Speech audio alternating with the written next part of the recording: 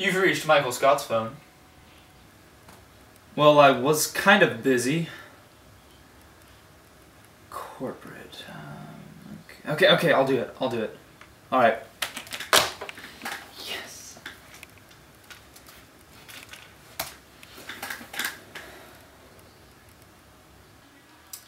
So, I just got a call from corporate, and I'm the new language arts teacher here at the office.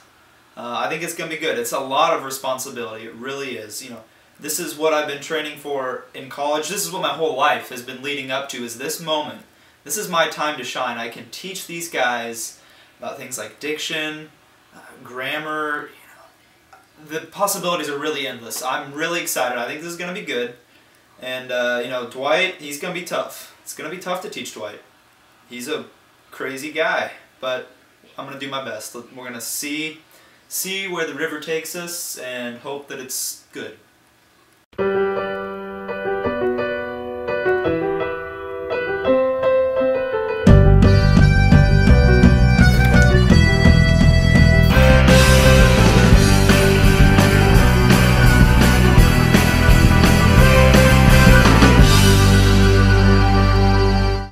Okay everyone, quiet down, quiet down. Today we're going to talk about denotation and connotation. Does anybody have any idea what these words mean?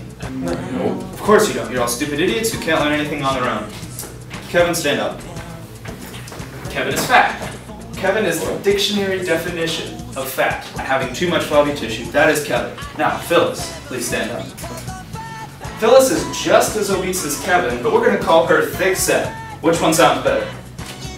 Thick set. Ding ding ding, correct! Phyllis is just as obese as Kevin, but describing her as thick set sounds a whole lot better. This is connotation, an implied extra meaning that comes with a word. Like Michael said, denotation is the dictionary definition of a word, and connotation is the implied extra meaning that comes with a word. So Michael's examples actually make sense. Fat does mean having excess flesh, and it does carry a negative connotation. This is why nobody wants to be described as fat, because of this negative feeling that comes with the word, or its negative connotation. Again, however unlikely it seems, Michael was actually correct with his use of thick set. The definition of thick set means heavily or solidly built, but it carries a much more positive connotation than that of fat. Understanding connotation is a key tool to mastering the English language. With so many words of similar meaning, you must be careful to choose the one with a proper connotation. So, for the past few weeks, Michael's been on his language arts teacher kick.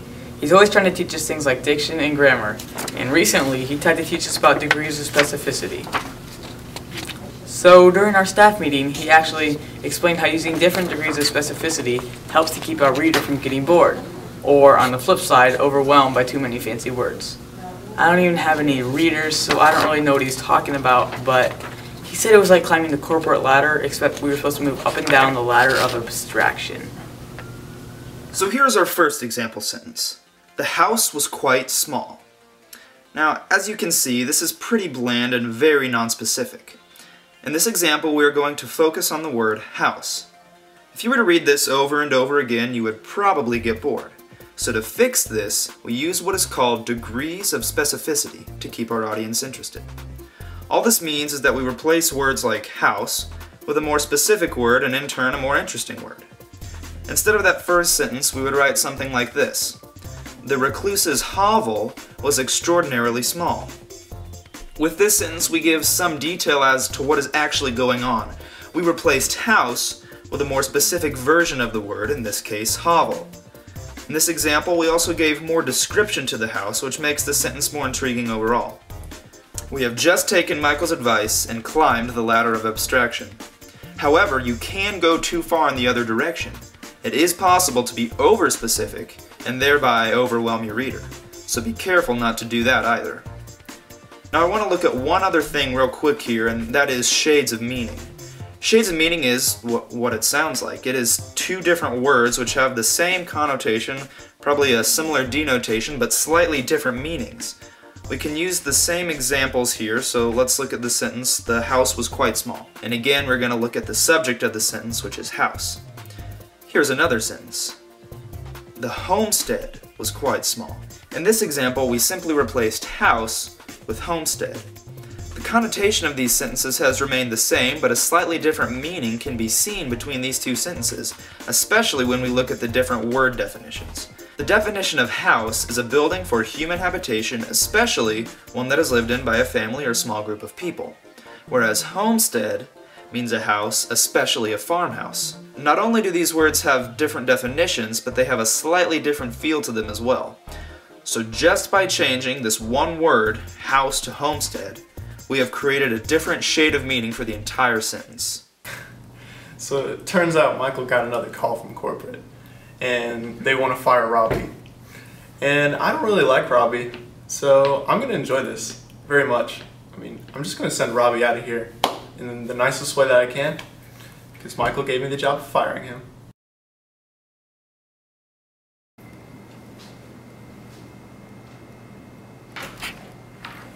You wanted to see me, sir? Yes.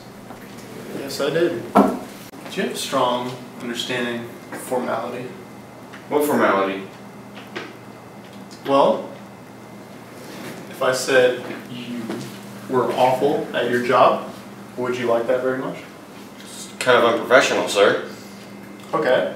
Well, what if I said you sucked at your job? That is very unprofessional. Okay? Yeah?